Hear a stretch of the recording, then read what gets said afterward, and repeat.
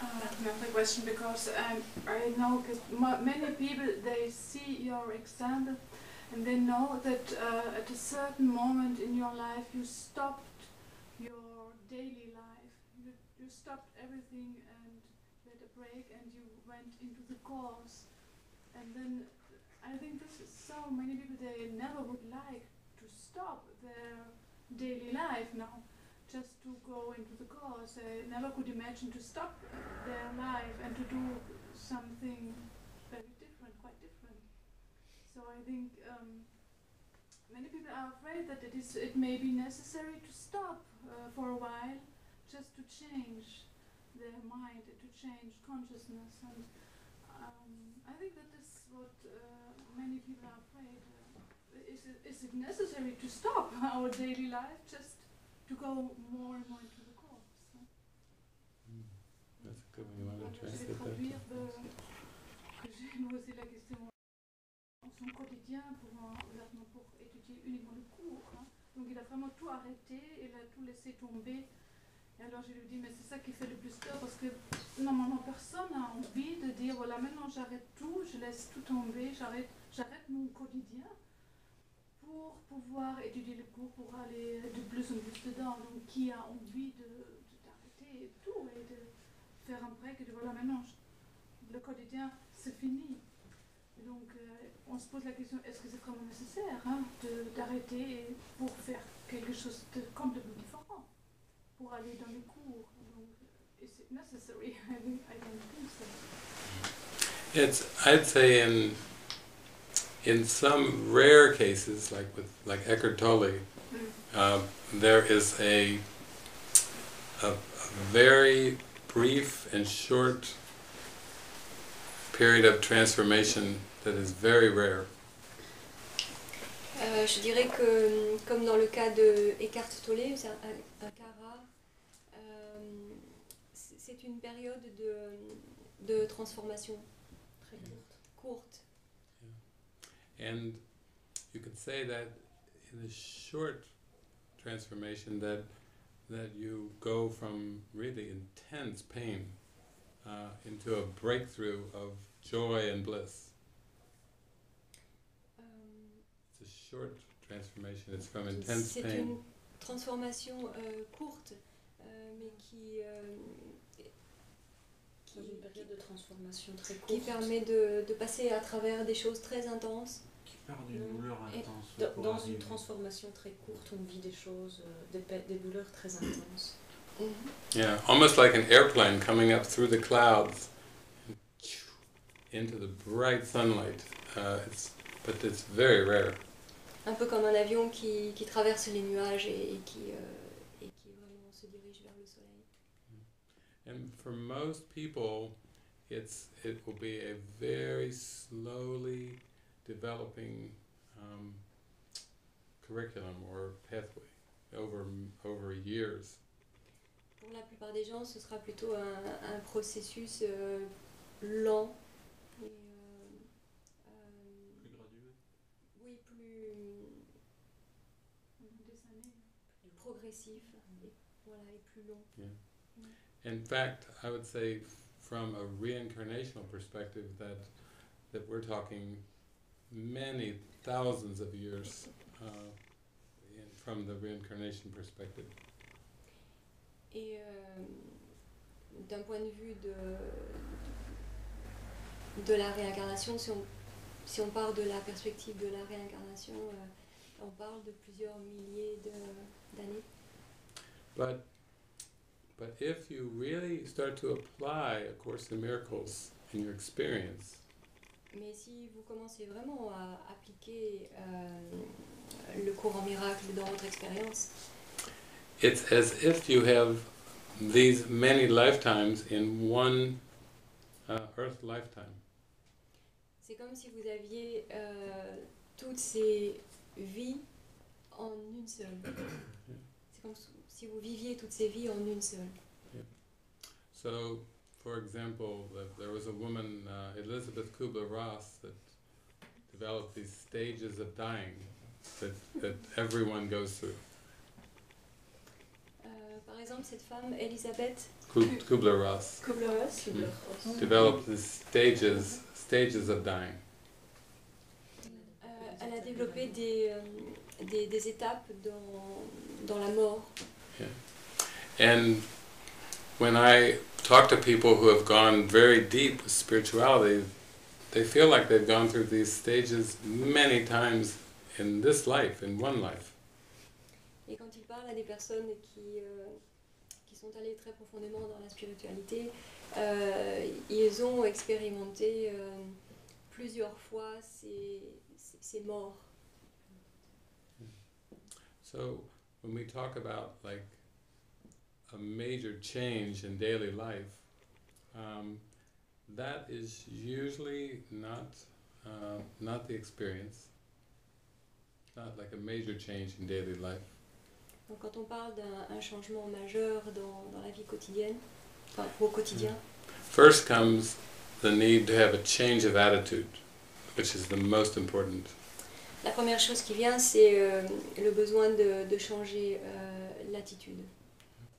So, for example, if you find yourself full of anger and hatred at the world, at jobs and relationships, the first step is to have a change of attitude.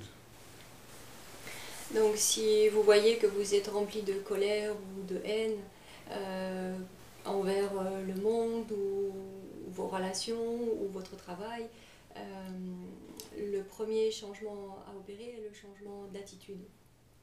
Because without this shift of attitude, the same problems will just come back over and over and over again. Parce que si on ne change pas cette attitude, le problème reviendra encore et encore et encore.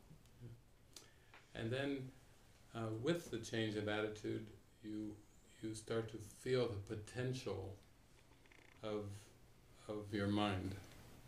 Et avec le changement d'attitude, vous commencez à sentir le potentiel de votre esprit. And you start to say, this is good. How far can I go with this shift? How far? Et vous commencez à dire, c'est bon, jusqu'où est-ce que je peux aller avec, dans cette direction? Yeah. And the Spirit says, very far.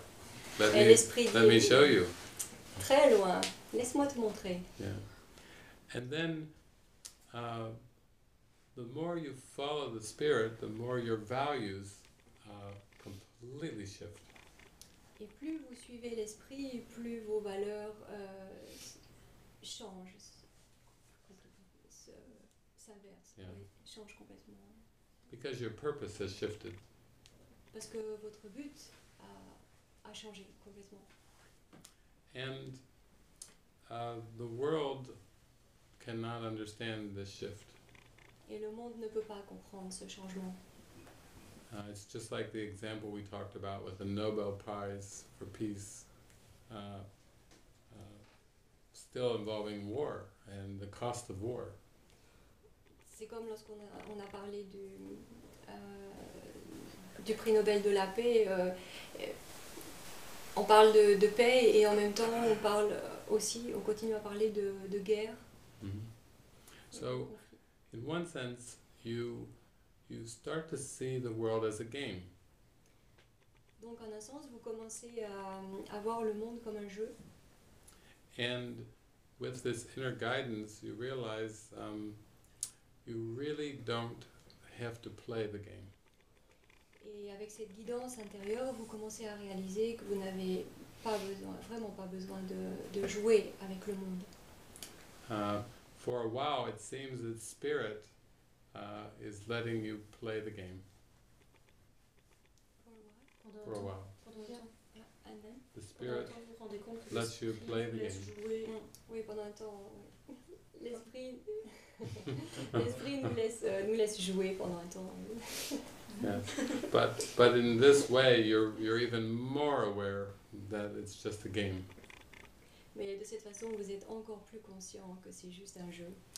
That you can't take any of it seriously. que vous pouvez absolument pas prendre quoi que ce soit au sérieux. You realize that as you release the judgments in your mind, that it's very wonderful. Vous réalisez que lorsque vous laissez aller les jugements dans votre esprit, c'est magnifique. And it starts to feel more like a fairy tale. Et ça commence à ressembler un peu plus à un conte de fées. Yeah. Like a happy fairy tale. Comme un conte de fées heureux. Yeah. And so, in some respects, your life doesn't look different at all. Et donc, d'un certain point de vue, votre vie ne semble pas être différente. You still seem to talk and walk and sit. You still have clothes to wear. Vous continuez à assembler, porter des vêtements, parler, marcher. Cars and airplane rides. Il y a des voitures, il y a des avions. You may still live in a nice house or even a castle.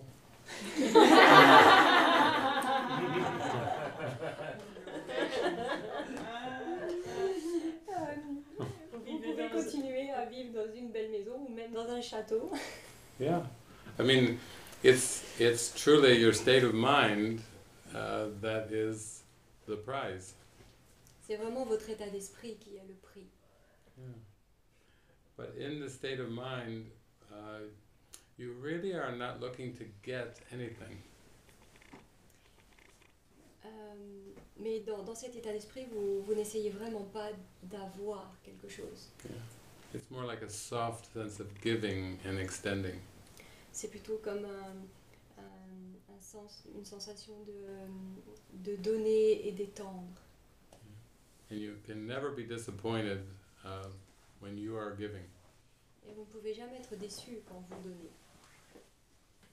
Jesus even says, whenever you perceive something is lacking, situation is lacking, it is what you have failed to give. One of the two parts. Whenever you perceive... Jésus a même dit que chaque fois qu'on perçoit un manque, situation is lacking, then it's what you have failed to give. What you have failed to chaque give. fois que vous percevez un manque, c'est parce que vous avez manqué de donner. Vous avez raté le fait de donner. Yeah. So in giving, there is no lack. Et donc dans le donner, il n'y a pas de manque. Yeah. We're talking about attitude, not about possessions. On parle d'une attitude et non pas de possession. And in spirit, this takes you higher, higher in that L'esprit vous experience. emmène plus haut et encore plus haut. Some people say that my life is extraordinary, but it feels as natural as breathing. Certaines personnes disent que leur vie est fantastique et en fait ça semble aussi naturel que respirer. Just Yeah.